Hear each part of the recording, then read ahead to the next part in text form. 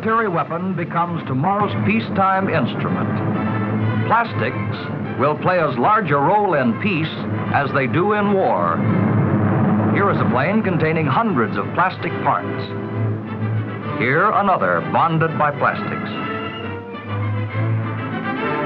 This paratrooper floating down to welcome Mother Earth is depending on plastics to get him there safely. His parachute is made of nylon, a plastic. As for plastics in peace, here they are in our homes, augmenting our comforts, serving our needs.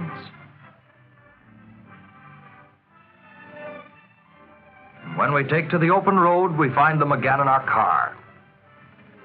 Plastic, plastic, plastic. What are plastics? Are they vegetable or mineral? Would you look for them on land or under it? Perhaps they are in the sea. Are they extracted from the air as nitrogen was at Muscle Shoals, now part of the TVA? Or does the sun produce them as it does chlorophyll in plants? Are they a gift of nature? Or an invention of man? And if they are man-made, why bother making them at all unless they improve on nature's handiwork or add to her gifts? The old adage has it that necessity is the mother of invention. Nowhere is this truer than in the field of plastics. For a better understanding of how this modern industry originated, let us turn back the pages of history to 1869 when Grant was made. Ivory, a natural product of elephant tusks, was used at that time to make billiard balls and piano keys. But it was growing too costly. The growing demand, the slaughter of whole herds of elephants in the long haul from the Congo to the States, all these made it necessary to find an available substitute.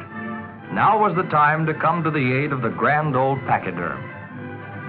By treating cotton letters with nitric acid, just as this chemist is doing, and then adding camphor, John Wesley Hyatt found that the resulting mixture, a gooey semi-liquid substance called a resin, could be molded into permanent shape by heat and pressure.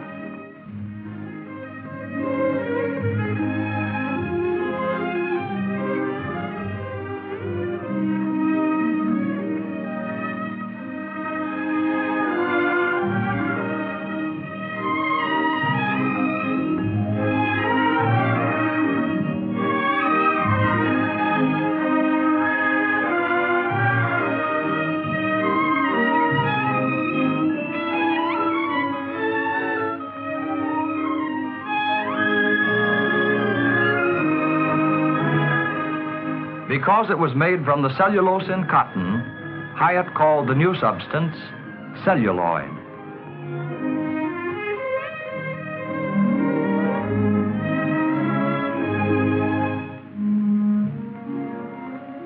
Originally a cheap, plentiful, and man-made substitute for ivory, celluloid, one of the earliest of plastics, made its way into the manufacture of novelties such as combs, toys, billiard balls, slide rules, and frames for glasses. But it had one serious defect. It could burn. It was not until 1907, another Roosevelt was then in the White House, that a non-inflammable plastic was invented by Dr. Leo Baekeland, to which he gave the name Bakelite.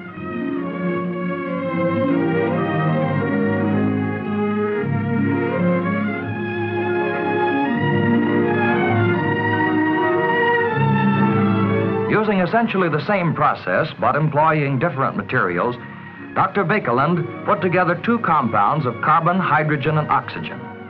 One, a preserving fluid called formaldehyde, the other, phenol, commonly called carbolic acid.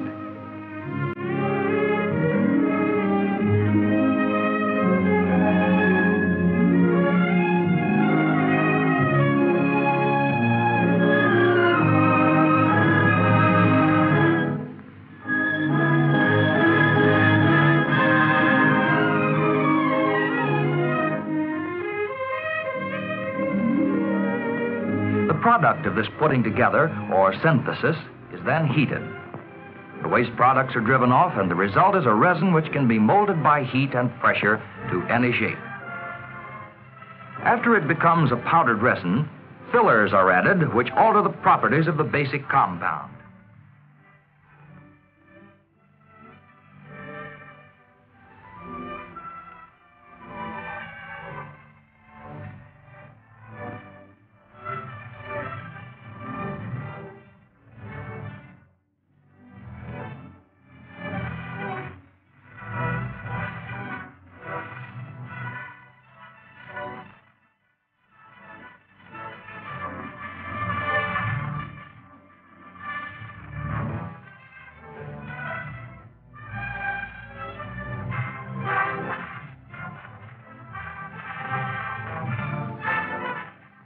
The addition of asbestos may make it heat resistant, just the thing for such purposes as insulating, electric iron handles, fire helmets, and trays.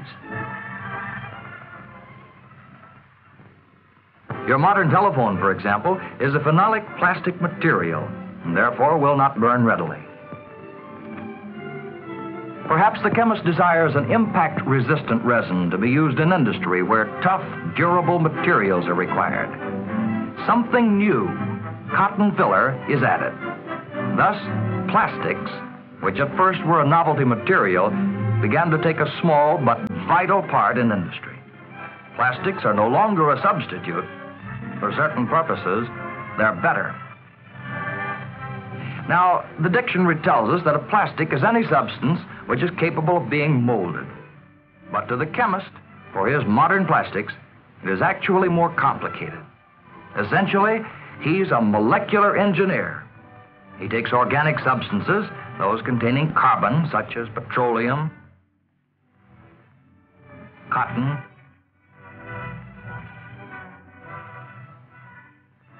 wood, milk, or another source material of plastics, coal, which was, if you recall, once vegetable matter. He takes one molecule made up of carbon, hydrogen, and oxygen, puts it together with another molecule containing the same elements, but in different arrangement, and the reaction results in a new molecule, which looks like this. Now, this single molecule, or monomer, is like one man with a baseball. He can't play a game. 9 men don't have much steam, but put them together and you have a team. So it is with isolated monomers. They're not much use alone either. Disconnected monomers are not too hep. Make them a polymer, it has more pep.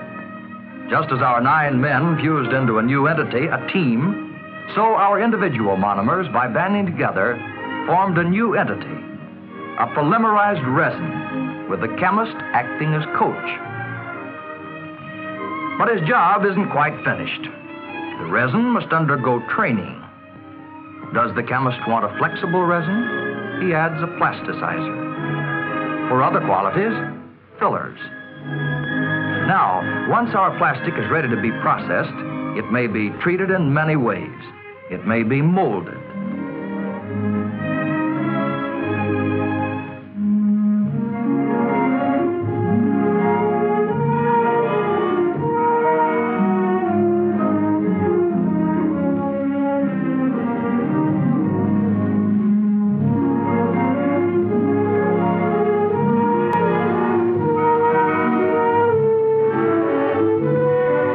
It may be laminated.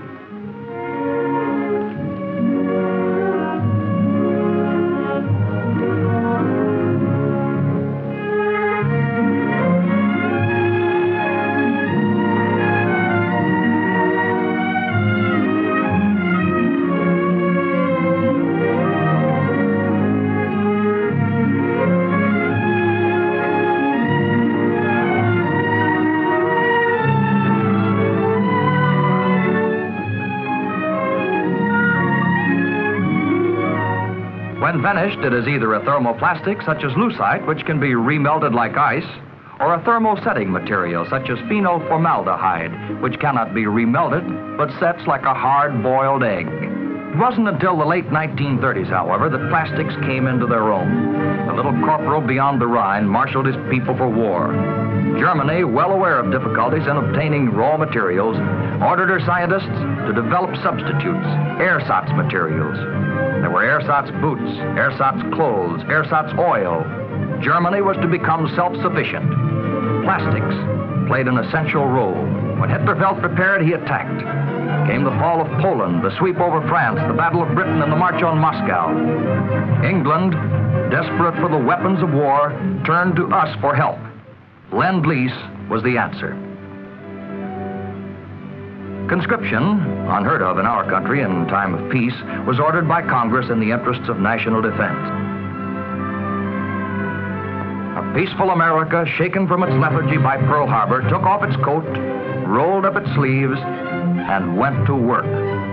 But war is a greedy monster, devouring huge mountains of raw materials, enormous stockpiles of rubber, silk, oil, and gas. Soldiers must be fed, clothed, housed, and equipped. But how? Japan had taken the Dutch East Indies. Indochina also was theirs. Singapore and Hong Kong had fallen. All the wealth of the Indies was in enemy hands. Its rubber, its tin, its great stores of oil. Silk, a predominantly Japanese product, was beyond our reach. But tanks need treads, planes need fuel, and flyers need chutes. Who was to supply them? What was to replace them? Plentiful metals replaced scarce ones. South American possibilities were explored. The research chemist in private and government laboratories redoubled his study of our most promising man-made replacement, plastics. From a modest yearly production of some 25 million pounds in 1927, the industry swelled to a total of 650 million by 1943, a gargantuan increase of 2,600%, which exceeded that of any other comparable industry, and 85% of its production was devoted to war. Whether it was in the form of a bonding agent in the plywood construction of planes and PT boats, as a protective coating such as paints or varnishes based on vinyl plastics, the diversified uses of nylon, cellophane, methyl methacrylate, or polystyrene. 17 of every 20 pounds of plastics went off to the wars. What can be made with plastics? Things as varied as buttons and batons, cosmetic containers and cockpit housings, parachutes and refrigerators, radios and razors, all contain plastics. As the need for raw materials develops, the farmer may find new industrial markets for former waste products, such as corn cobs, oat hulls, nutshells, cotton waste, and the casein in his sour milk. Perhaps the future holds plastic possibilities for China's soybeans. And for ours, too, since the American production of soybeans is already half that of China. The industry has a need for chemists to explore the molecular world, engineers and mechanics to plan, execute, and perform the various processings, and designers to add grace and beauty to the utility of the finished product.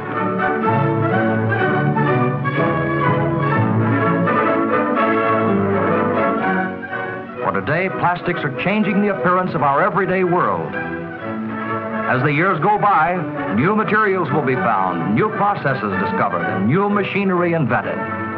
Not by those now engaged in industry, but by you. With new uses, there arise new wants. New wants mean new markets, new prosperity. This world of the molecule belongs to us all. It is yours to explore. Your new frontier.